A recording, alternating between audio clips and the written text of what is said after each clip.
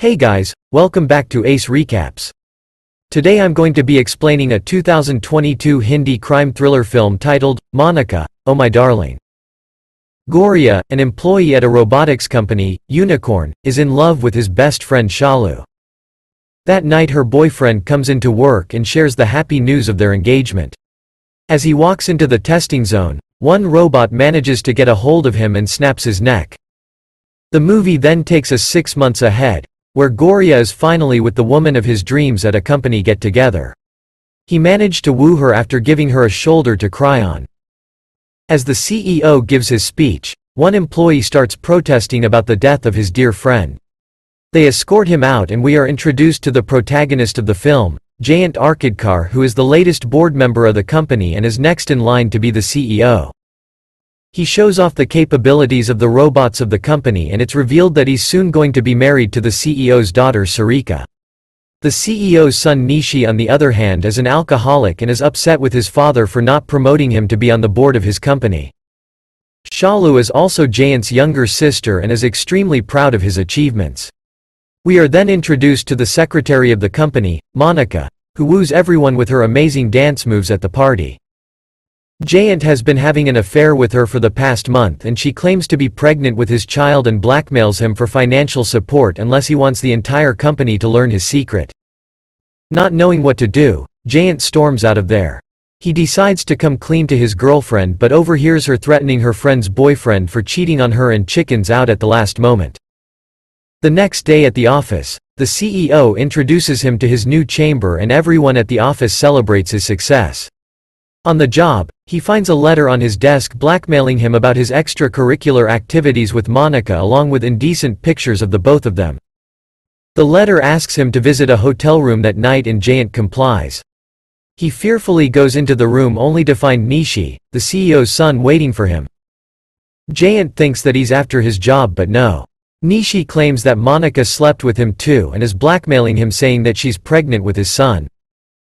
He even introduces another man named Arvind who also claims the same. Arvind is in the accounting department of the company and went to Goa on a business trip but unfortunately got drunk and passed out. Now he's being blackmailed for the sex he doesn't even recollect. Monica is a Scarlet woman who's blackmailing 3 men at the same time for the greed of money because she doesn't want to spend the rest of her life working and thinks she's entitled to the cash just because she's a woman. Nishi scares the men telling them that their lives will be ruined if the secret ever comes out and the 3 men then come up with a plan to kill her.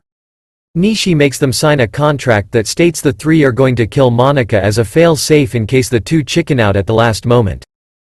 They figure out a complicated plan that would make it impossible for the police to track the murder back to them and decide to execute it the very next day. Nishi promises to commit the crime while the other 2 are in charge of hiding the body and covering up their tracks. The next day Jayant and Sarika travel to their lake house on the outskirts of Mumbai where he spikes her drink. Once she passes out, he gets his gear on and swims across the lake and gets on a train headed back to the city to meet up with Nishi and take the body off his hands. Meanwhile we watch as Nishi and Monica meet for dinner that night and that's when the murder is committed. Jayant reaches the designated spot and finds the body wrapped in yellow plastic and placed in a van as planned. He reminisces about the loving memories he's had with Monica but shrugs it off and carries on with the plan. He drives to the outskirts of the city and meets up with Arvind. Arvind was supposed to take over from there and bury the body but has a panic attack when he sees Monica. He begs Jayant to help him and seeing no other option he does so. The both of them drive into the forest and take the body out. Just as they plan to bury it they hear a leopard growling at them and they run for their life leaving the body exposed. Jayant then gets on a train to get back to his girlfriend. Since it's already very late, he steals somebody's bike and zooms to the lake house. After the long swim, he finally reaches the house only to find Sarika already awake waiting for him. He lies to her claiming that he tried to find pearls for his loving fiancée and she hugs him with overwhelming joy even though he couldn't get his hands on any. The next day at the office, Jayant and Arvind seem to be on their toes after the crime they committed the previous night. At a meeting, the both of them are left speechless as they witness Monica walk into the office with her head held high, charming everyone around her. The same day during an excursion in the jungle, 2 people spot a dead body floating in a lake. After an investigation, the media released the news that Nishi Andhikari, the son of a businessman, was found murdered in the jungle. Jayant and Arvind speculate that Monica must have committed the murder and hidden the body in the van. But now, the both of them are terrified that she must have also gotten her hands on the contract and might come after them for it. Soon after, the police are now on the case. They start interrogating everyone at the company and we are introduced to Officer Naidu who's leading the case. She interrogates Jayant and scares him by assigning blame on the basis that he was made to join the board of directors instead of Nishi, and the feud between the two must have been what led to the murder. Lucky for him, this was well planned out and Jayant claimed to be with his girlfriend at their lake house outside the city. At the funeral, Monica seems to be taunting Jayant everywhere he goes, and that seems to be messing with his mind. He tries to cheer his girlfriend up for the death of her brother, but she just doesn't seem to care and is glad that the man is dead as she couldn't stand him. That night, Jayant receives a mysterious box from Nishi. Just before opening it, he watches the news which claims that Arvind passed away after he received a box in the mail, and when he opened it, he was bitten by a venomous cobra. Jayant figures out that his box also contains a cobra and throws it to the ground. Unfortunately, he slips and is now face to face with the deadly creature. He manages to remain calm and not move a muscle until the cobra slithers away. Fearing his life, the next day, Jayant decides to come clean to the CEO. Just then Monica gives him some tea and fearing that it might be poisoned, he walks away. That evening he gets a picture of the contract from an unknown number. He is instructed to go to the terrace of the building where he finds a copy of it. While reading it, somebody comes up from behind him and pushes him off the building.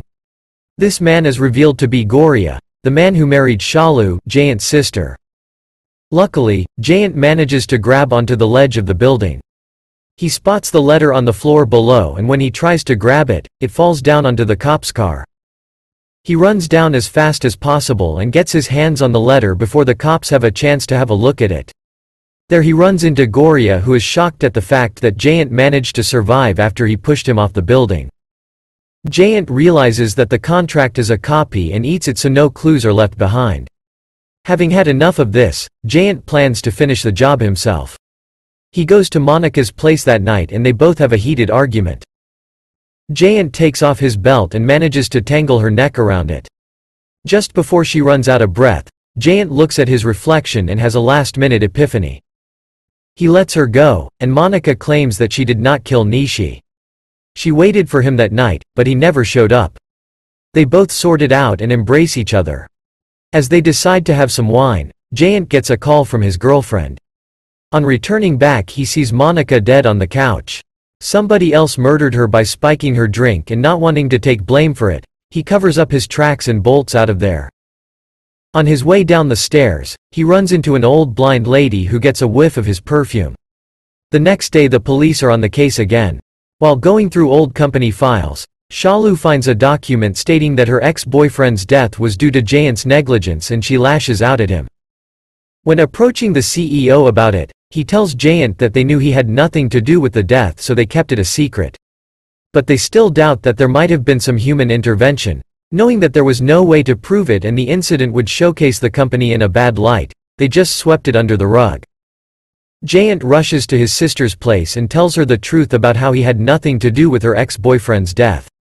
The real culprit, Goria, stands right next to them acting all innocent. Jayant claims that since those are his machines, he has back-end access and can retrieve deleted files as well. So Jayant and Goria head to the lab. At the lab, Jayant checks the history logs and finds out that the person behind the whole incident was none other than his brother-in-law. They both go at it and Jayant passes out after hitting his head. Goria drags him to the robot testing area and on the way confesses to everything he did. He killed Shalu's boyfriend because he believed that she was his soulmate and saw no other way. When he committed the crime though, Nishi was standing right behind him and saw everything. He spoke to Goria in a very respectful tone, and as time went by he started to make him do some tasks for him, like placing cameras in Monica's apartment. One day, Nishi asks Goria to kill Monica for him, and when he refuses, Nishi threatens to tell Shalu the truth.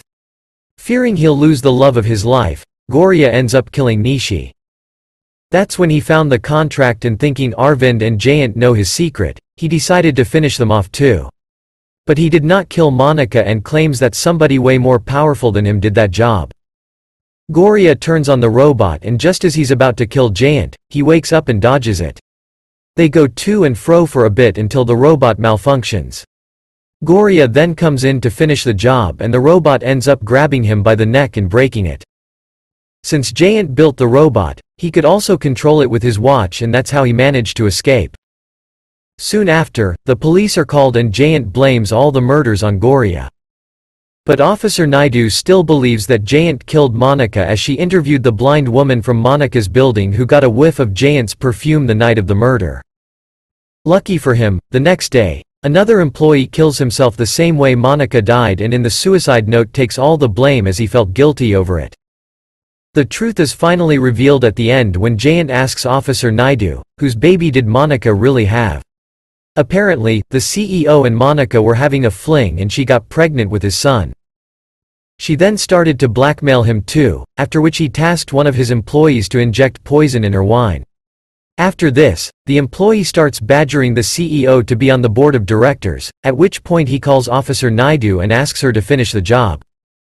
Officer Naidu asks Jayant to stay alive as she's a corrupt cop who works for the CEO and realizes that Jayant will be next in line and her best source of income. Jayant still doesn't know what happened to the contract. He doesn't find it in the office and decides to search Goria's house. He finds the contract and burns it. But to his shock, two snakes confront him. As they attack, the contract falls to the ground and the screen goes dark. That's all, folks. Thank you for watching. If you like the video, please don't forget to like, share and subscribe. Have a great day.